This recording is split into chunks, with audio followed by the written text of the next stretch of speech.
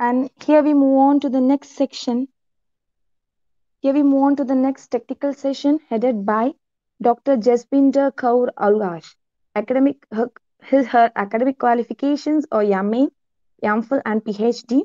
She is working as an assistant professor of English in Kailas College at Mishra, Punjab. She has about 10 years of teaching experience in various colleges. She has got more than 15 papers in different journals, 6 books, 6 books chapters, and 2 edited books entitled Contemporary Literature in Language and Recent Perspectives and Psychoanalysis of Literature published. She actively participates in conference, workshops, and seminars. She is in charge of English Literary Society, member of NAAC committee, and member of board studies Kailash Amishar. Her area of interest in language is language and literature. She has contributed recently in a revised edition of historic books of a historic college entitled A History of the Kaila College, Amishar, which was early published in 1949 by Dr. Gant Singh, a well-known historian. Welcome you, ma'am. Thank you so much, ma'am. Thank you so much. And let me correct you, this is not Kaila, this is Khalsa College, Amritsar. Thank you. I'm Khalsa sorry. College is a very renowned college. No, it's very much okay. As there are problems. We can't pronounce the other state's names. Even it can happen with me. Thank you so much for inviting. Thank you. Shall we move on to the session? Hello? Yes, ma'am. Ma'am, shall we start with the session? Yes, ma'am. You can carry on. Okay. May I invite, I think, Kulvinder Kaur is our first Yes, ma'am. speaker. Kulvinder Kaur, research scholar, City University, Punjab. Yes, ma'am. And, ma'am, please continue. Yes, ma'am.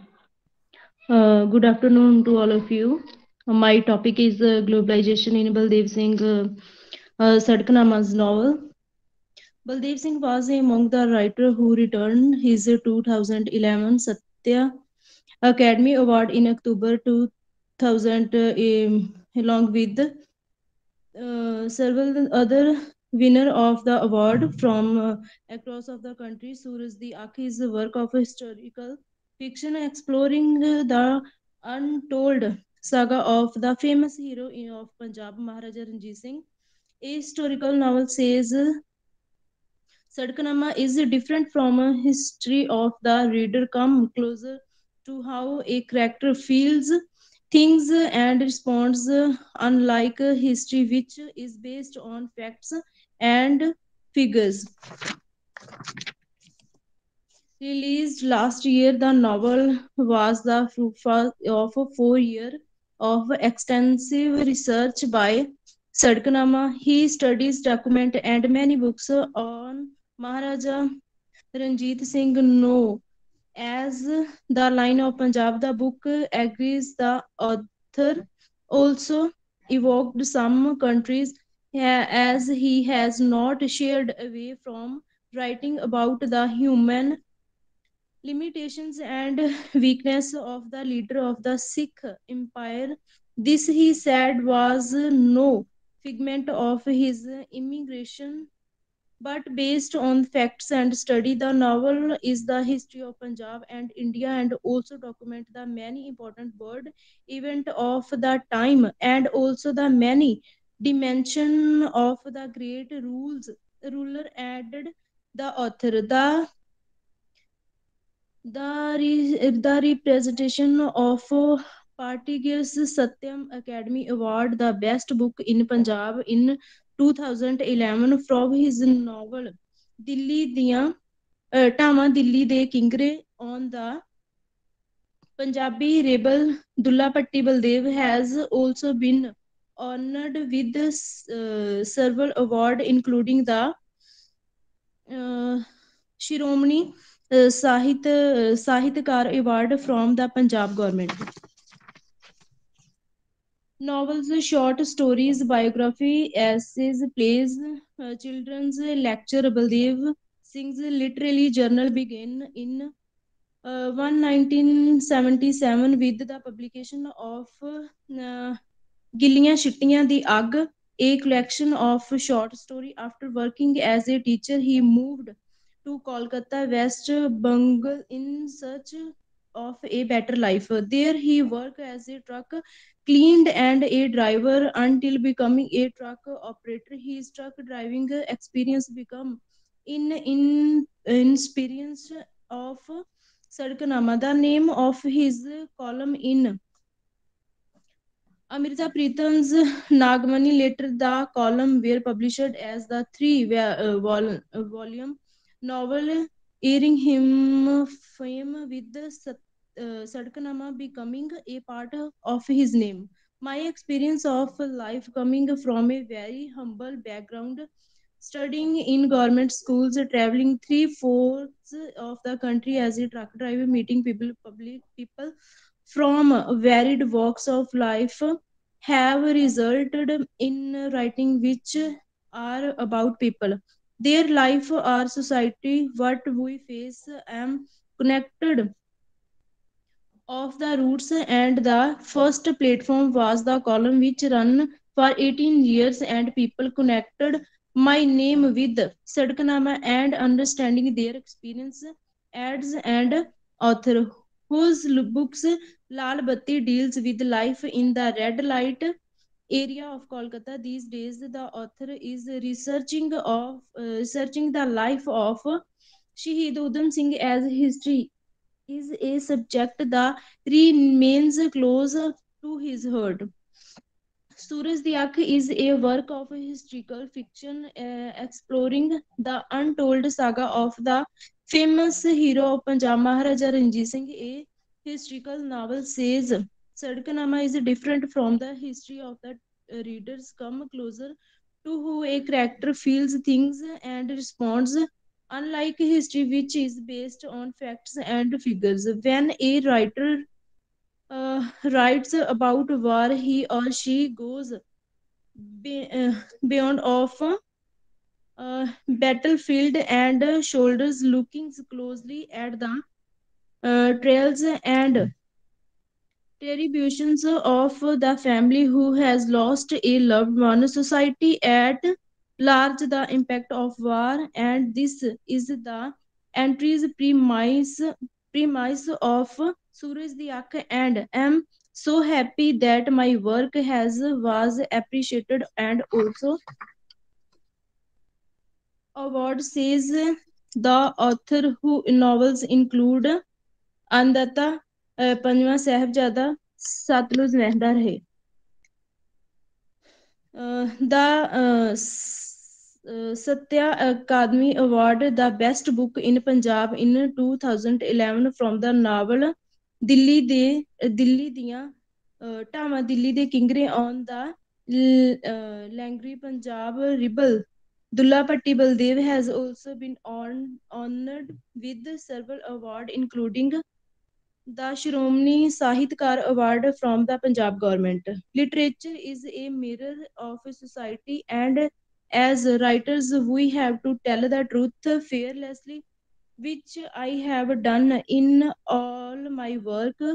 Reflects mega based Punjabi author Baldev Singh, better known as Baldev Singh Sadkanama, whose novel Suraj the Akh Sun's Eye has won this year's Taha Prize from Punjabi literature. The Taha Prize, instituted by the Vancouver-based organization called Canada India Education Society, celebrates according to its website the rich culture and transnational heritage of the Punjabi literature and language. The prize aims to promote the growth of Punjabi language globally, to encourage new emerging of established writers working into the two Punjabi scripts, Gurmukhi and Shahmukhi. Thank you so much. Thank you, ma'am. It was nice paper. I just wanted to ask, is this a Punjabi work or is this a translated work? Hello. Hello, ma'am Kulvinder. Hello. Ji Ma'am, is this a translated work or you have worked on Punjabi works? Ji worked on Punjabi work. Acha, everything you mentioned, all are written in Punjabi. Ji yes ma'am. Okay, okay. It was nice paper. Thank you so much. Thank you so much ma'am. Next, can we call upon to Nimal Joseph? Good afternoon, ma'am. Good afternoon. I have a PPT. I will use. Okay, okay, sure.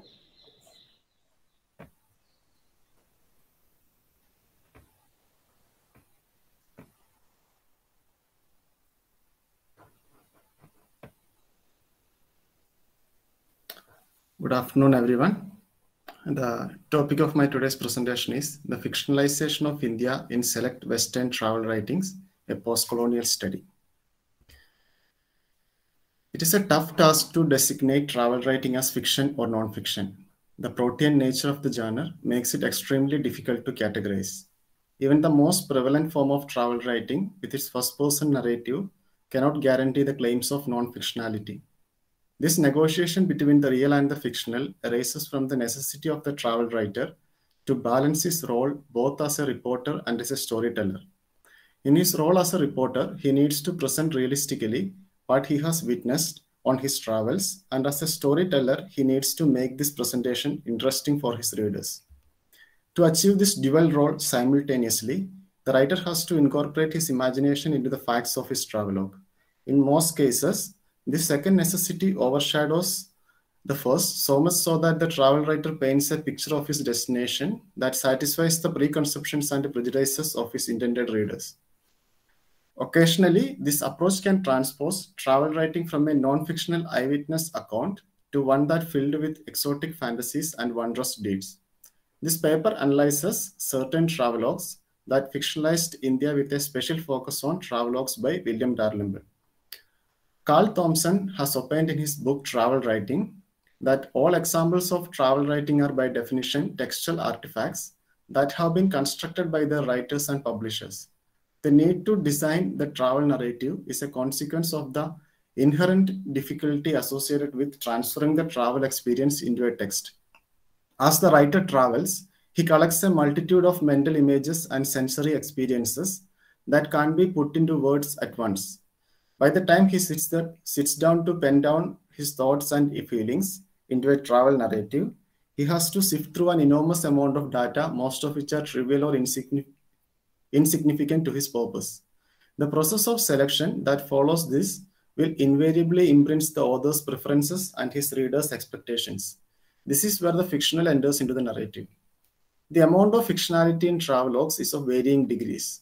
Some travel writers strive to maintain a closeness to reality, to accurately portray facts without compromising the aesthetic appeal of the narrative. Here, any element of fictionality is incidental, and the amount of omissions, additions, and fabrications are minimal.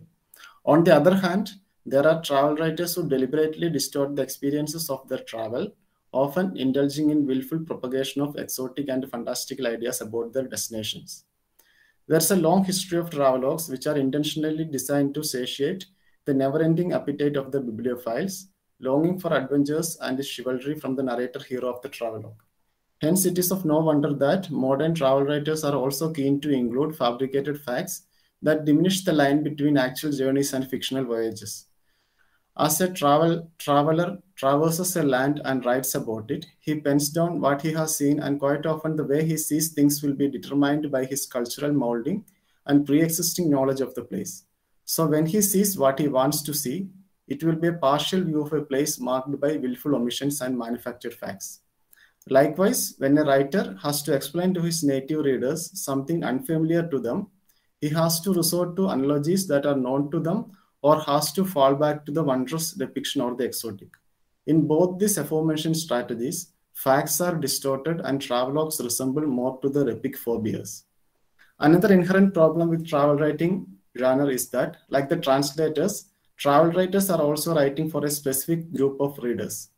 Jennifer Speake points out the biased nature of travelogues when she opines I quote, "Sometimes travel writing conventions lead writers to favor an ethnographical or anthropological stance. At other times, travel writers are indistinguishable from novelists or writers of memoirs, but always the object of their gaze is a culture different from their own. Like a translator, the travel writer also facilitates his intended readers with a narrative space where they feel familiar. In his race to meet the expectations of his readers, he falters in his duty to the conventions of the genre." The fictionalization of India in Western travelogues. It seems that the Western travel writers consider their itinerary incomplete without traversing India. No other country might have exerted a similar fascination to travel writers all over the globe. Therefore, it is important to have an idea about the kind of image this travel text proposes about India. Norman Lewis, in his travelogue, "A Goddess in the Stones Travels in India," addresses India variously as a metaphorical jungle and a reservoir of endless color, pageantry, and interest. The very first paragraph of the travelogue has a vivid description of the rickshaw pullers of Bihar. He writes, "Muffled against the cold and fog, the pullers look like Henry Moore's shrouded shelters in the wartime Tube, or like Ethiopian refugees with only their stick-thin legs showing below their tattered body wrappings, or like Lazarus called from the dead." These kind of bleak imaginings of India filled the pages of many Western travel writings. Travel writings of William Dalrymple. An appropriate example is the travel writings of William Dalrymple. His travelogues are modeled with great care and at several points overlap with history. He claims to show deep empathy with his subjects and often constructs his travelogues in a polyphonic manner, frequently letting his subjects speak for themselves with the least authorial interference. A travelogue like Nine Lives in Search of the Sacred in Modern India is a classic example of this method of travel writing. He is highly reproving of postcolonial critics' incessant targeting of travel writers and frequently discards any association with willful exoticization of a land and its people. In his preface to Visions of Mughal India, an anthology of European travel writing edited by Michael H. Fisher, William Dalrymple explicitly shows his displeasure at the postcolonial critics' treatment of travel writers. He says that, following the success of Edward Said's groundbreaking 1978 work Orientalism, the exploration of the East, its peoples, habits, customs, and past by European travelers has become the target for what has effectively become a major scholarly assault. Orientalist has been transformed from a simple descriptive label into a term of outright academic abuse, and men as diverse as the sophisticated French jeweler and aesthete Jean-Baptiste Tavernier, Cornish pilchard merchant St. Peter Mundy, and the grand British judge and linguist Sir William Jones have all alike come to be seen as complicit in the project of gathering colonial knowledge and accused of being agents of colonialism, attempting to appropriate Eastern learning and demonstrate the superiority of Western ways by imagining the East as decayed, degenerate, and picturesque, fit only to be colonized and civilized.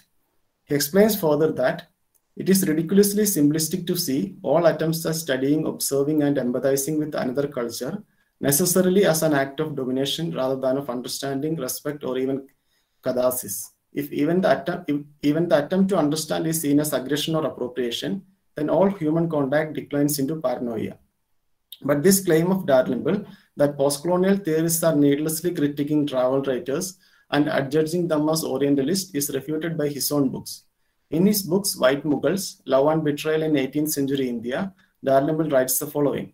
The Kirkpatricks inhabited a world that was far more hybrid and with far less clearly defined ethnic, national, and religious borders than we have been conditioned to expect, either by the conventional imperial history books written in Britain before the 1947 or by the nationalist historiography of post-independence India, or for that matter by the post-colonial work coming from new generations of scholars, many of whom tend to follow the path opened up by Edward Said in 1978 with his pioneering Orientalism.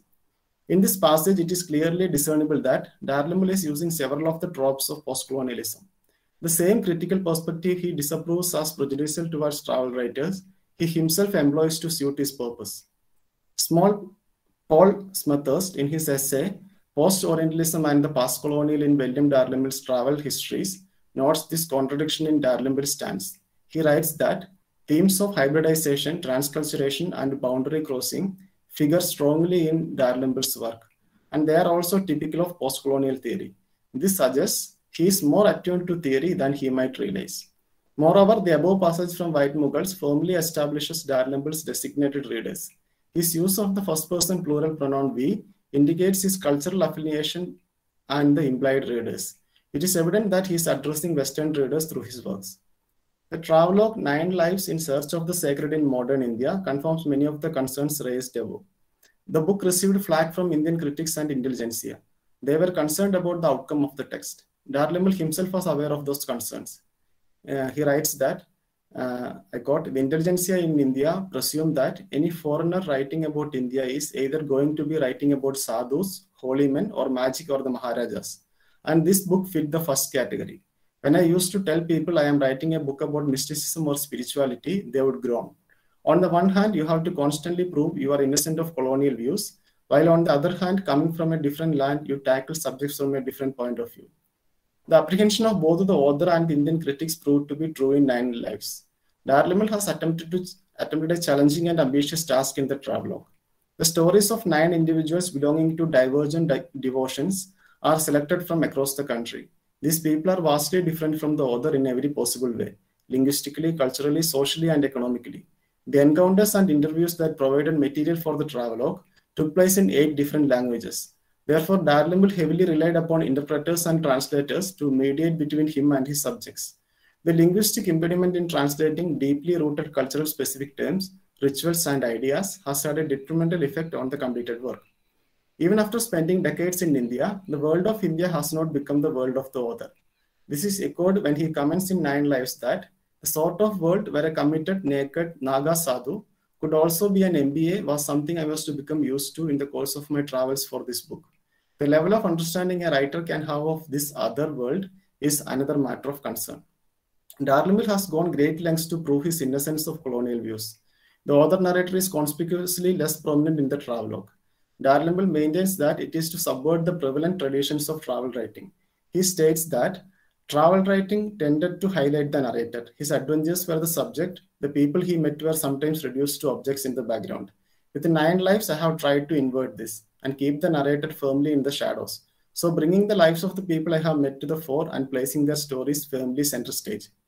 This can be seen as a ploy from the part of the author to shield himself from any criticism or exoticization or lack of empathy. By maintaining that the people in the text speaks for themselves, the author is denying any role in the incidents narrated. But like any other author, it is evident that Dalrymple exercises his authorial authority in the selection and construction of the narrative and is guilty of omissions and commissions.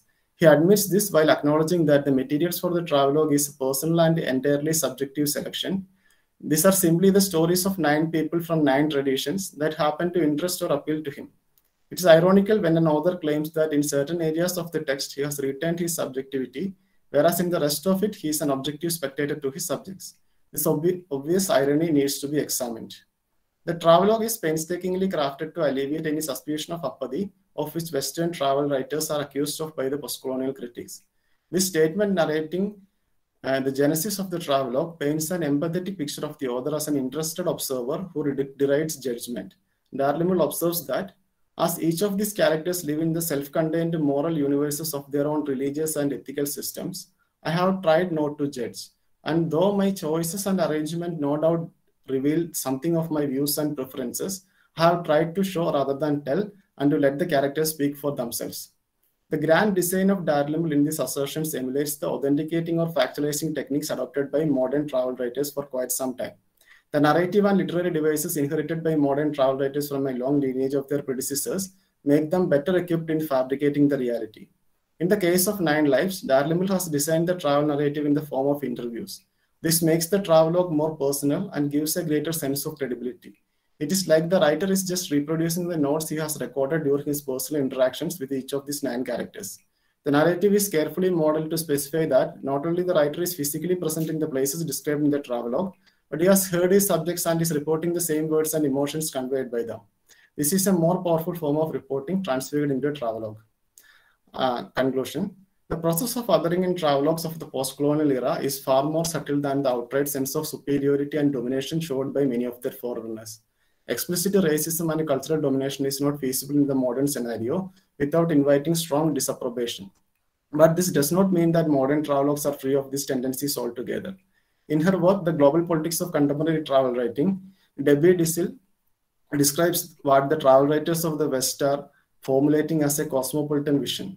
Unlike their colonial predecessors, these writers frame encounters with others in positive ways. They reveal moments of empathy, recognition of difference, realization of equality, and insights into shared values.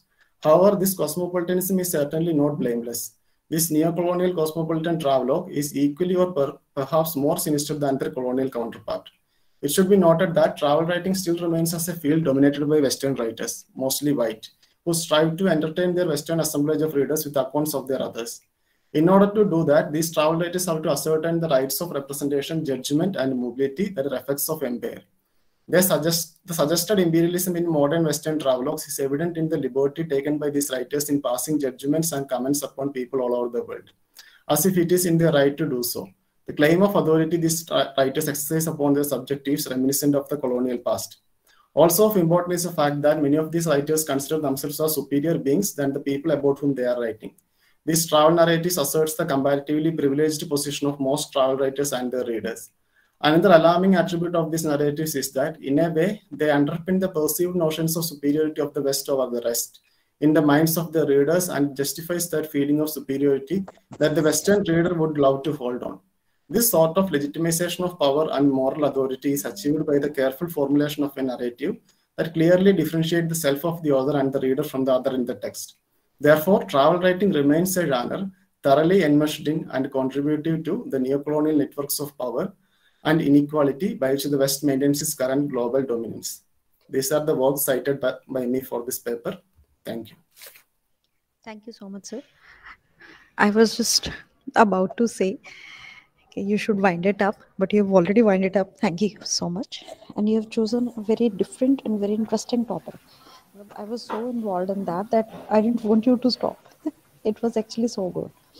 And why Thank have you you. chosen travelogues and not any novel or any fiction work? It is the area of my research, ma'am. Travelogues are my area of research for my PhD. Okay, it's really a good topic. Thank you so much, and you have also explained it very well. Thank you. Thank you. And our next speaker is Mungeshwaran Hurem from Manipur. Are you there? Yes, ma'am. Okay. So Yeah. please carry on with the. Okay. Respected chairperson and fellow presenters, good afternoon to you all. Good afternoon. The title of my presentation is The State-Centric Security Approach to India's Neighborhood Policy and its Impact on the Development of Northeast India. As we can all see, Northeast India is situated in the easternmost part of India, and the geographical location of Northeast India is in such a way that it is landlocked and virtually isolated from the rest of India, with only a tenuous connection through the Siliguri corridor or Chicken's Neck in the state of West Bengal. As such, Northeast India is located closer to some of India's eastern neighbors than to mainland India. This has led to the peripheral nature and isolation of the region. The geographical isolation of Northeast region from the rest of India, along with the topography and climatic conditions of the region, have hindered the development efforts in the region. Moreover, the lack of integration with the rest of India, along with the presence of ethnic political movements in the region, has led to issues of political instability and violence in the region. Thus, Northeast India faces peculiar issues and challenges which have furthered the underdevelopment of the region. So Northeast India continues to be in a state of territorial and developmental drought. The state of Northeast India's territorial drought had its roots in the British colonial rule. The British conquest of the region and its differential administration of tribal hill regions in the Northeast laid the roots for its peripheral nature and isolation of the region from the rest of India and its treatment as a frontier territory. Subsequently, the partition of India in 1947 severed Northeast India's connection with the country's heartland through the East Bengal, which is the present state of Bangladesh, country of Bangladesh. Before the partition, Northeast India was connected with mainland India through the present-day Bangladesh via a multimodal transportation network. Following the partition, these traditional channels of transport and communication got disrupted. So Northeast India was thus left virtually isolated and landlocked from the rest of India, except through the connection, except the narrow connection through the Silk Road corridor. And apart from this, the emergence of a number of insurgent movements in Northeast India after India's independence compelled the Indian government to close off and tighten the border areas in the Northeast region to secure and defend the national boundary, and also to prevent against foreign aids and intervention in such internal disruptions. The consequences of which is that Northeast India is viewed as a strategically sensitive region that needs to be protected to safeguard India's national security vis-a-vis its neighbors. And as security considerations overshadow all other aspects of India's relation with its neighbors, the interests and concerns of Northeast India have taken a backseat.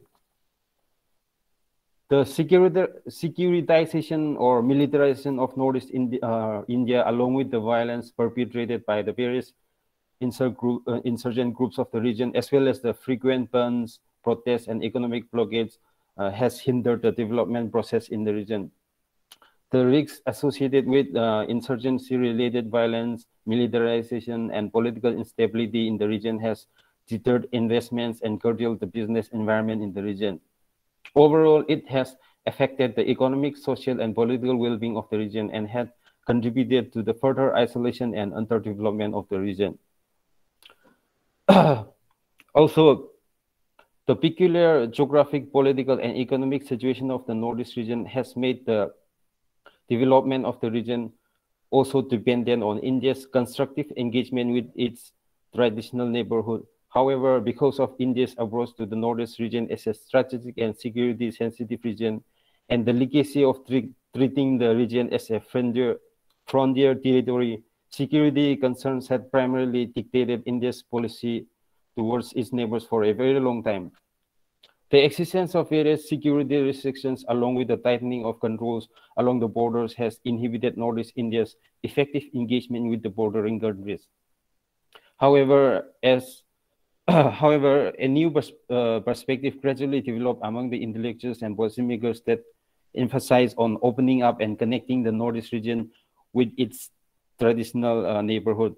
In that regard, the integration of Northeast region within the Look East policy, with its emphasis on enhancing connectivity and economic integration of the region with Southeast Asia, provided a new framework for breaking the isolation and underdevelopment of the region.